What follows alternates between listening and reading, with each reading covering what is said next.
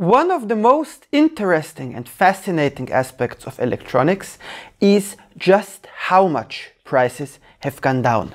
What I've got here is a LIDAR system by a company called YDLidar, and this is the high-end model. It's got 360-degree coverage. It costs like $300, and now I'm going to show you how to get it working and what to make of it. When you unbox the thing, the first and most important part is this. This is the actual LIDAR unit, which you see here.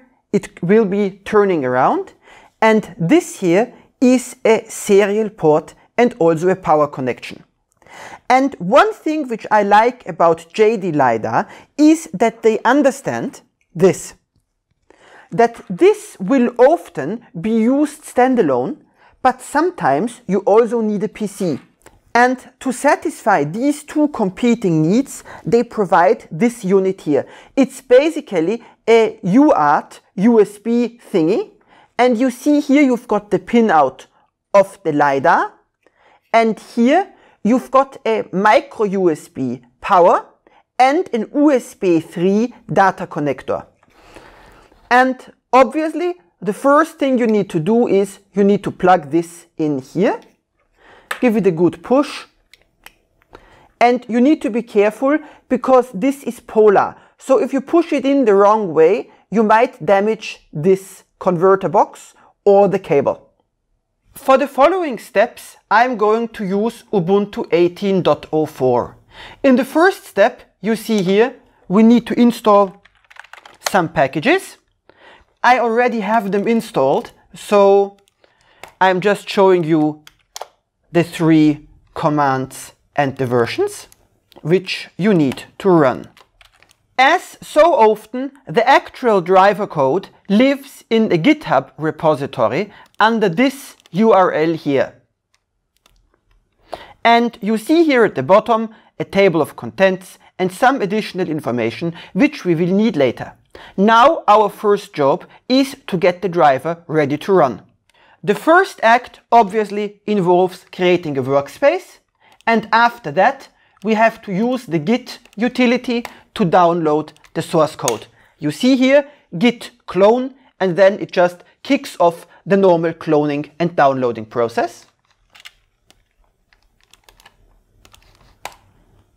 And at this point we need to run cmake.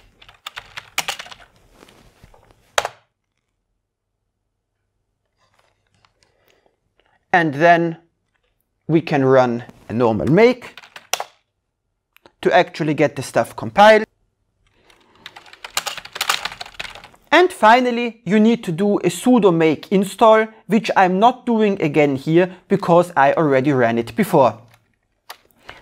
YDLidar is quite smart in that they use the same architecture for a variety of different systems with different performances. So the first step involves visiting the dataset website.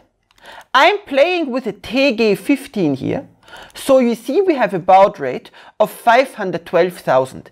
And we need to note this down because we're going to need this information in a minute.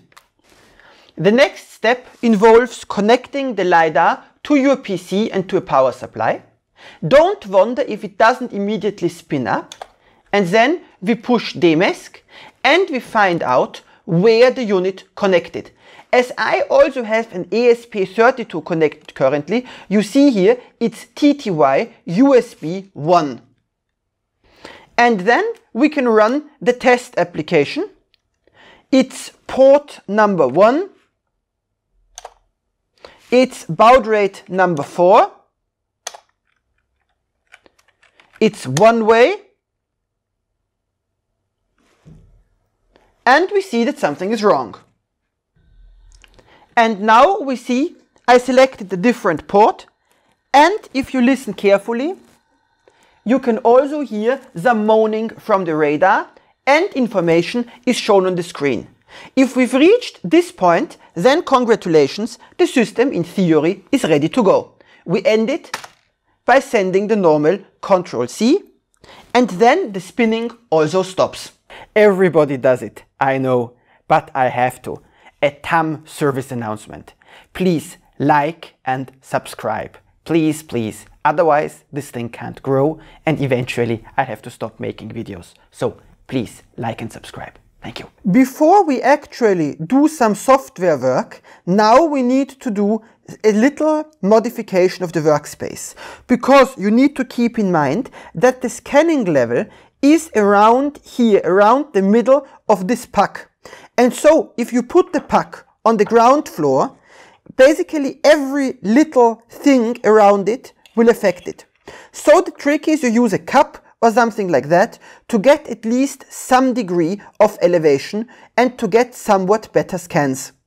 At this point, we can switch to this folder, which contains a variety of Python examples. Running them requires you to add a few modules. First of all, you need this thing here, which I already have installed, so I'm cancelling the installation. And usually you also need this thing at least, which I also already have, so I'm also cancelling the installation. And then at this point we can kick off the radar. And we see we got an error, so the radar is a bit unhappy. Let's check this again. And we see the radar is starting up. We get init success, and here we get a nice diagram. And now you see here the meters, 1 meter, 2 meters, 3 meters, 4 meters. And a nice test is just to cup it with your arms like this. And then you see now it's much closer. And so you see now the radar is scanning the surroundings. And now if I enclose it into my hands, you see that the range becomes much, much smaller. And interestingly, if I open it a little bit, you see here that the radar also can scan through the little opening which I've created here in the back with my hands. So this is a very, very accurate unit. And the main problem we have is the matplotlib, which you see the scaling of the axial values is a bit difficult. And be this as it may, the last thing, here's the code. You see here we start off by importing a large variety of Python variables. And in the next step, you see here, we look for the YDLidar, and we also have to initialize the matplotlib library. And then the next really interesting part is this here, because you see the method setLidaropt allows us to set a variety of options to configure the LiDAR's behavior to our needs at hand. And then this loop which you have here, it's the actual working loop. You see we call turn on, and if we get a valid result, so if power is available and everything, then we invoke the animation function and we show the plot. And if a failure happens or something, we turn off the plot. And here we see the actual animation function. It starts off by calling doProcessSimple. And then we have here an array scan.points. And we just analyze the contents of scan.points and finally pass them into the LIDAR polar instance to generate the actual diagram which you saw on the screen before.